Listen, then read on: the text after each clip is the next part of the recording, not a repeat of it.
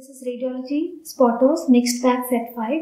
For other spotter videos, please check out the playlist on our YouTube channel, Radiology Doodles. The spotter will be shown for 30 seconds. Answer will be discussed after each spotter.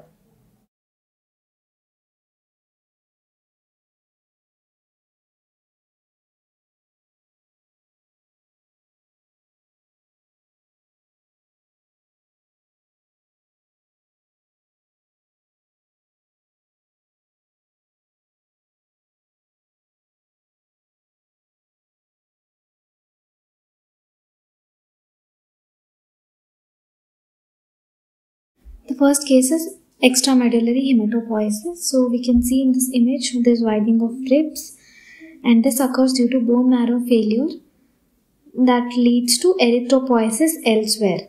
So it occurs in organs like liver, spleen, lymph nodes, and starts occurring in all other flat bones. So this extramedullary hematopoiesis can also present as these following lesions. So it can also present as posterior mediastinal masses.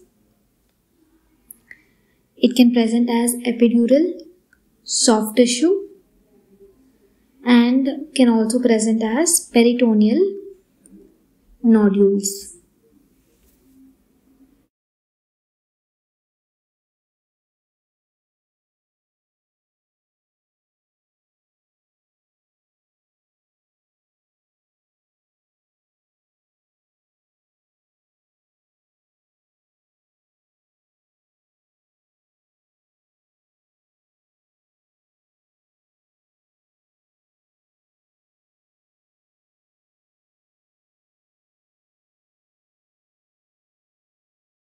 This is a case of colon cutoff sign. Here it's already pointed out. So you can see this is the transverse colon shadow, and the descending colon shadow is not visible on the X-ray. This is a CT topograph which is equivalent to an X-ray. There is non-visualized colon after the splenic flexure. This is due to inflammation at splenic flexure that happens due to common causes like this. This is the same case. Here you can see features of acute pancreatitis. So these leaked pancreatic enzymes will cause inflammation in the colon. Hence inflammatory stricture will be seen. So here you can see that inflammation due to leaked pancreatic enzymes into the peripancreatic space, that is causing the stricture.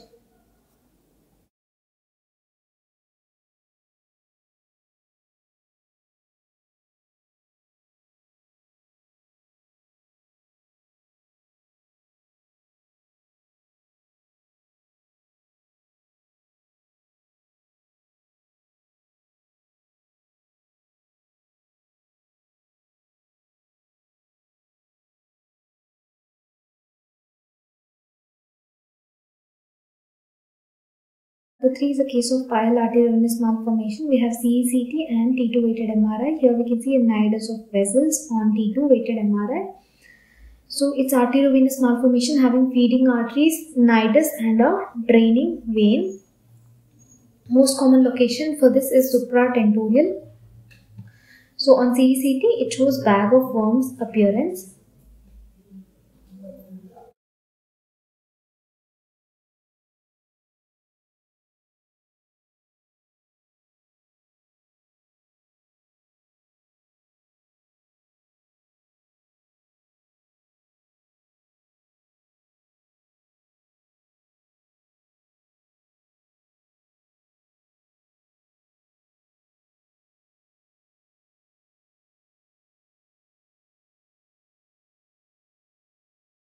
This is a case of osteopoikilosis.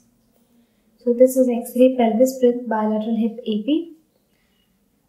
This is nothing but a sclerosing bony dysplasia where multiple bone islands are seen, mainly in the metaphyseal region and epiphyseal region. They are parallel to the trabeculae, 5 to 10 millimeter lesions each, most commonly affecting appendicular skeleton, rarely axial skeleton.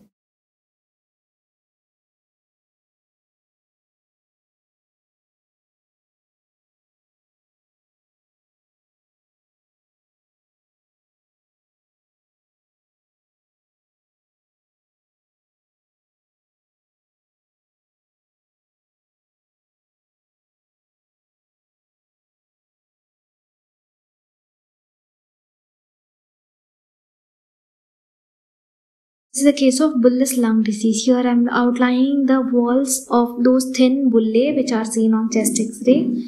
So bullas are nothing but thin walled cystic lesions in the lung which are air-filled, and in X-ray they show paucity of bronchovascular markings. So let me show CT of the same patient. This is a CT of the same patient. Here you can clearly see the bullae.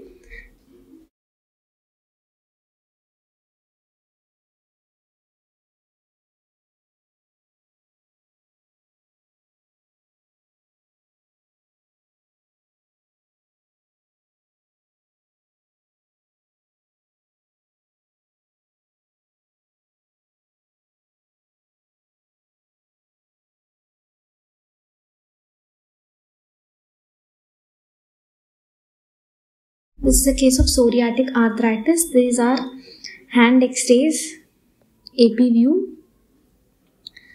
So psoriatic arthritis is a erosive arthritis which also shows proliferative changes along with the erosive changes. Most commonly affecting small joints of hand, more commonly than the feet. They present with symmetrical polyarthritis. So here you can see this classic pencil in cup appearance or pencil in cup deformity of distal phalanx, and in this joint you can see marginal erosions which are having fuzzy margins. So these are the classical features of psoriatic arthritis.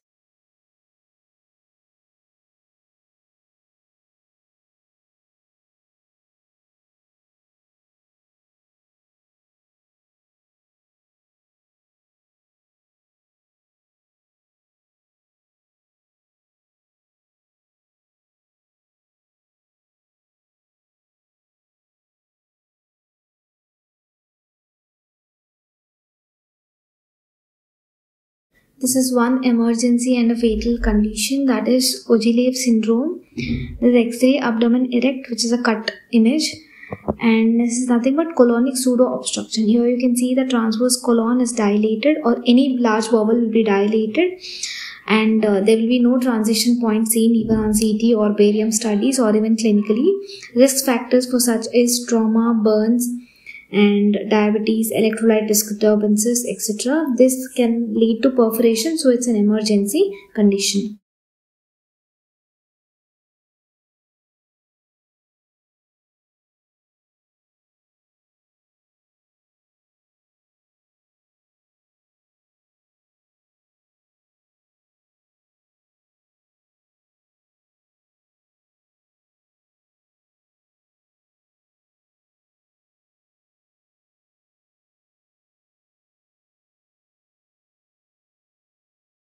This was an easy X-ray. Here you can see multiple bunch of grapes-like appearance of dilated bronchi, nothing but cystic bronchiectasis or cystic changes in the bronchi. Few of them, as you can see here, show air fluid levels. That means there is secondary infection in the already dilated and ectatic bronchi seen.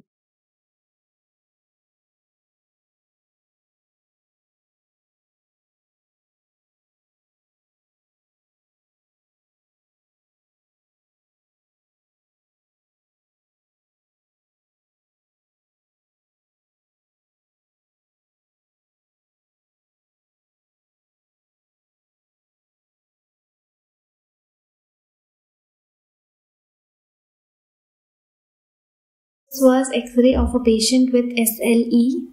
These are nothing but multiple bone infarct, usually seen in metaphyseal region. They are irregular and well-defined marginated sclerotic borders are there. Multiple lesions will be seen and they are bilaterally symmetrical.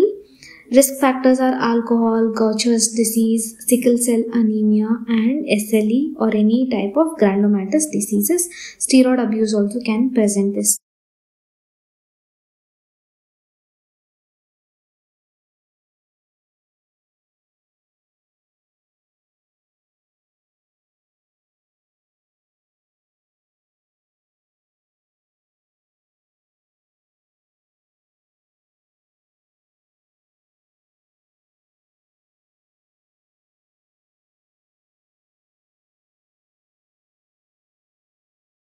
Lastly, we have choledochal cyst. This is congenital cystic dilatation of biliary tree. We use Todani classification for it. You can read up. And here you can see pancreatic duct and CBD both are dilated with and dye in the duodenum. And here you can see the dilated biliary tree at ampulla. So this is choledococele that comes to type 3 of Todani classification. Like, share and subscribe our videos on YouTube and Instagram. Thank you.